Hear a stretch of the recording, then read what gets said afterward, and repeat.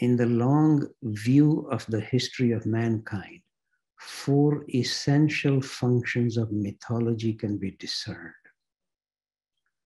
The first and most distinctive, vitalizing all, is that of eliciting and supporting a sense of awe before the mystery of being.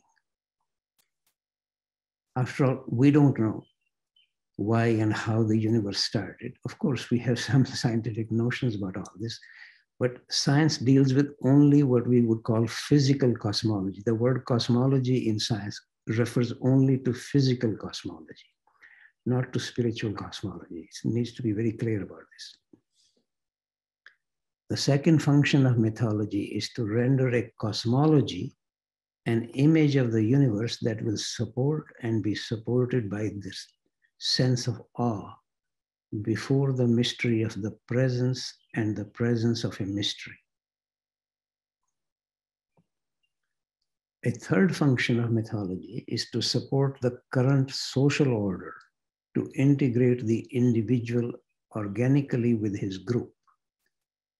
The fourth function of mythology is to initiate the individual into the order of realities of his own psyche, guiding him towards his own spiritual enrichment and realization. So you see a very different perspective on mythology rather than just simply calling it fiction. In a later work, Campbell explains the relationship of myth to civilization. The rise and fall of civilization is the long, broad course of history, can be seen largely to be a function of the integrity and cogency of their supporting canons of myth.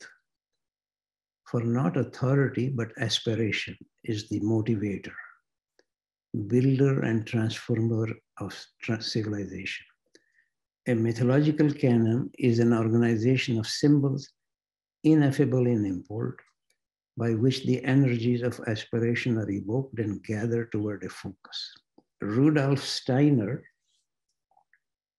after all, not a negligible person in the whole history of religion, according to him, the mythological tales are not just stories, but actually the last remnants present in the current age of events that occurred long ago at an earlier stage of human consciousness. For example, if you read the Rig Veda or read the Secret Doctrine by Madame Blavatsky, they speak about previous many thousands of years before our contemporary science would say the universe began.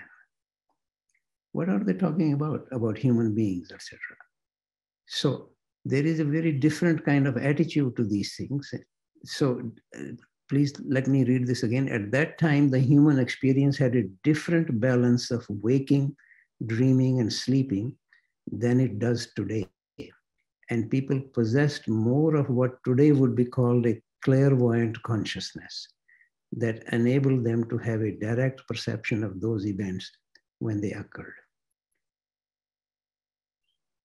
Clearly, this doesn't apply to absolutely every ordinary person in antiquity, but we have had very great sages who seem to have had a remarkable knowledge of even the external physical cosmos earlier.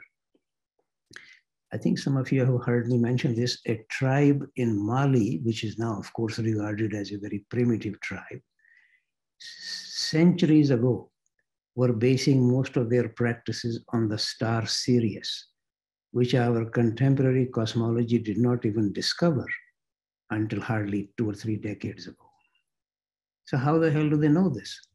So to imagine that everything in the past was just dismissible, they had no understanding of the universe or anything, is a particular perspective which needs to be questioned.